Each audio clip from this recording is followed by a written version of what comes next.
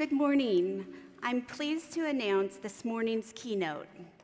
Lawrence Hicks, Vice President of Engineering at InterTalk Critical Information Systems. Larry has worked for Motorola, Philips, and the Royal Canadian Mounted Police. He co-founded InterTalk, then called Pantel, in 1997. He holds 2 E911 patents and has a Bachelor of Science in Physics. He began his interest in amateur radio at the age of 9, getting his signal call sign as early as the government would allow at age 15. Please welcome InterTalk's Larry Hicks.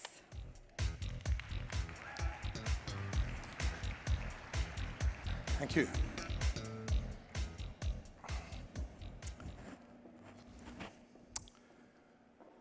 In the summer of 1978, two companions and I sailed across the Atlantic Ocean from Newfoundland, where I come from, to Ireland. It wasn't a very big boat, 31 foot long, and it took us 21 days to get there. While we were at sea, we had a storm. Nothing focuses the mind like a storm at sea. In 1997, I co-founded a company now called InterTalk, and this is how we see the industry currently. We believe that dispatch is more than just taking calls and coordinating first responders.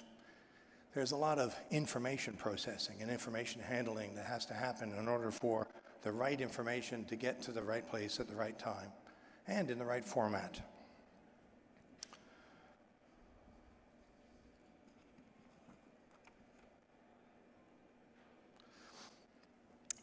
Traditional dispatch, as it's called, is somewhat reactive.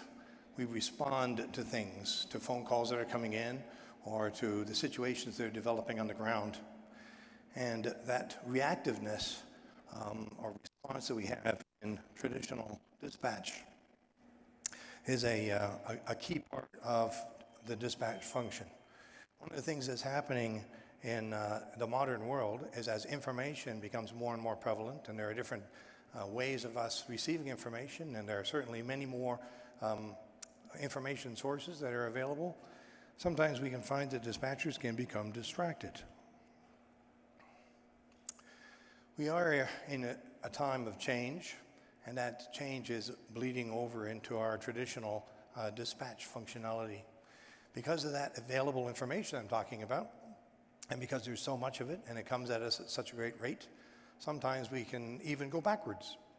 For example, in some places, since 2003, the actual emergency response times for emergency services have actually increased, in some places by as much as 10% or more. We analyzed why this might be, and we found that because there are so many different information sources now, the information that's available to dispatchers and to first responders isn't necessarily helpful, and in some cases, as I mentioned, the dispatchers can become distracted by extraneous information. Of course, there's also many different ways of sending emergency calls for help now, and some of these methods are not as direct as the old landline systems were. So consequently, it's up the emergency response time. Remember that 911 is a motto of when seconds count. When we see our emergency response times creeping up, of course, that's a source of great consternation, and we have to look at ways to reduce our response times. Currently, we face, not only in the dispatcher community, but also just in general, in our day-to-day activity, we face a fire hose of information. And that information comes to us from all these different sources. I don't know about you guys, but I find myself looking up something, and I go to an internet site, and I read about it, and it's very interesting. But then there's something down here in the lower corner, a little bit of clickbait, as they call it, and I go to that site, and I read something else equally as interesting, and then another piece of clickbait. And after an hour or two, I find myself wondering what I was looking for originally. And of course, one of the key parts of this information overload that we have is a question: is that information reliable? We live in an age of fake news. We live in an age where the information that comes to us may come secondhand or third-hand. So we have to always wonder about the reliability, the veracity of what we hear. And of course, another aspect to it is, how valuable is that information? Something that happened before is not really as valuable as the things that are happening now. I like to say that someone shooting at me now is much more critical than somebody shot at me yesterday. So with all this information that we have in our lives, we have to have a way of handling the information. And one of the ways that our company is approaching it is we're looking at a process called curation. We're going to curate the information. When we are thinking about the equipment that's used by dispatchers, the equipment is meant to support the dispatcher's functions. And one of the aspects of supporting in the next generation is we have to support the dispatchers with their information processing capability.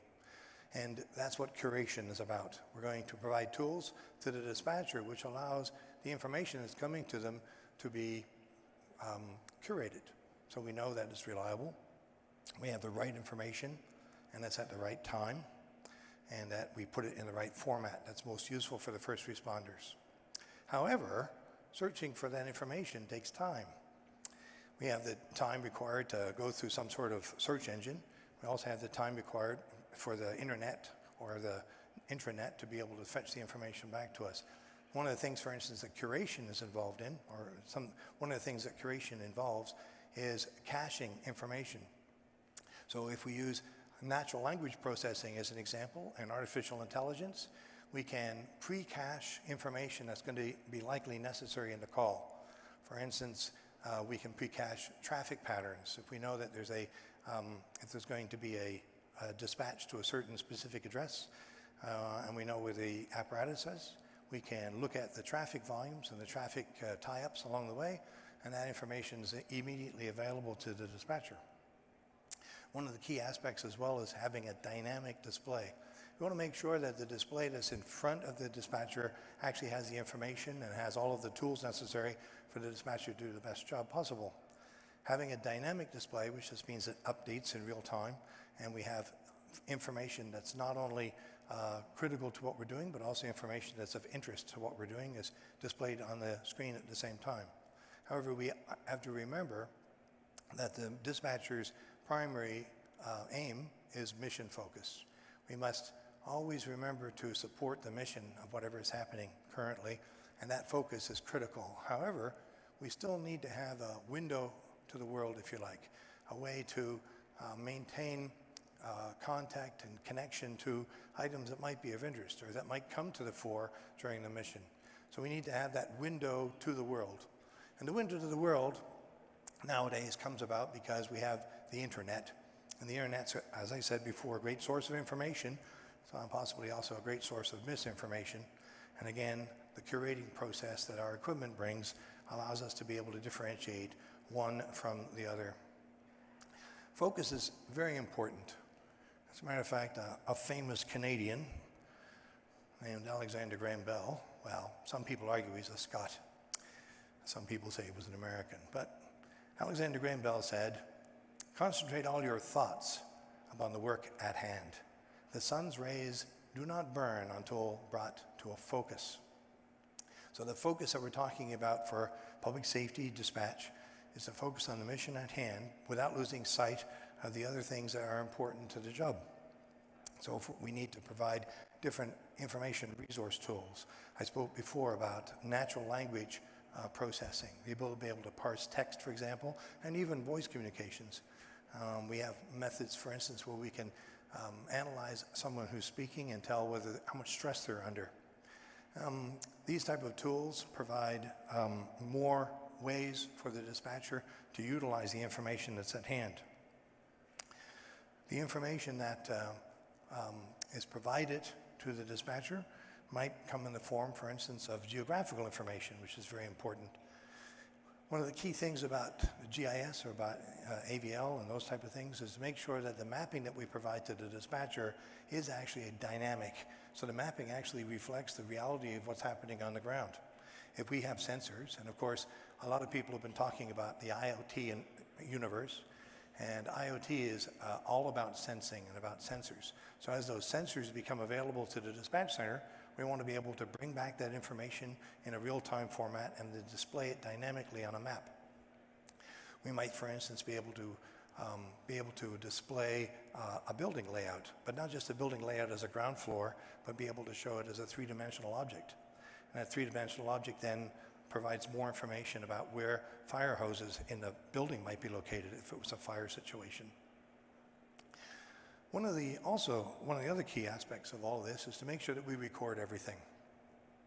One of the things that we're working on, besides artificial intelligence in the dispatch center, is the concept of using machine learning. So for many years, a recording system has been used in the dispatch center so that we can record the voice of what's going on, and then afterwards we can look at it for legal purposes, but we can also use it for training the dispatchers. The same idea can be used in the the information handling systems. If we use a machine learning algorithm, which actually takes what happened in the past, because we've recorded everything, and then looks at the outcome and makes adjustments so that the next time that a similar sort of event occurs, we can handle it with the more up-to-date information. And of course, one of the other aspects in the modern world is that dispatch is becoming less and less about a place and more about a service. If you think about it, there's no real reason in today's age where we have tremendous mobility and where we have IP basically everywhere, there's no real reason for a dispatch center to be a location. We're not tied to equipment anymore. We can be free from it so that we can have operational mobility. And that operational mobility and the fact that we've freed ourselves from the equipment in the back office or in the back room means that we can also have geo-redundancy. So if there is a problem that occurs in an area, there's a fire, a flood, or maybe even an anthrax threat, we can abandon the center that we're in and we can move to a different, safer place. However, it's not a backup center. It's actually a continuation of the operation that we had when we were in the original center. So this is operational mobility, not just a backup or disaster recovery type of an effect. Now, it's very important for us to recognize that the dispatch function is not going away. People sometimes talk about how artificial intelligence will take over the dispatch function and eliminate the need for human beings. I predict that that's not going to happen. I think that the human element in dispatch will always be there and will always be a key and critical element of that function. However, one of the things that the newer technologies give to us is the ability to be able to migrate. To migrate, as I was talking about before, from a location or from an equipment-centric focus to a service-centered focus. One of the things that we can do is we can take dispatch and we can put it in the cloud. We can actually have dispatch as a service. One of the things that we have to be concerned about when we do that, and of course we're concerned about it in general, not just from the point of view of the moving forward of dispatch as a service, is security. In the dispatch arena, we can't think of security as being a negotiable thing or something that is to be an afterthought. Security has to be built into the process. And especially if we move forward as a service and we make a dispatch system that works in the cloud, one of the key aspects that we have to address right at the beginning is how we're going to manage security. And that's a key element of it. However, we believe we've overcome that, and we believe that we've got a solution for it. So now we can talk about dispatch not as a place, not even as a group of people anymore, but dispatch as a service. And taking that as the next step in the logical evolution of the dispatch function, which we've had for many, many years, allows us to be able to think about things in a much different way, much more exciting way. I have a hero. His name is Dwight D. Eisenhower, who once said, "In preparing for battle, I've always found that plans are useless, but planning is indispensable."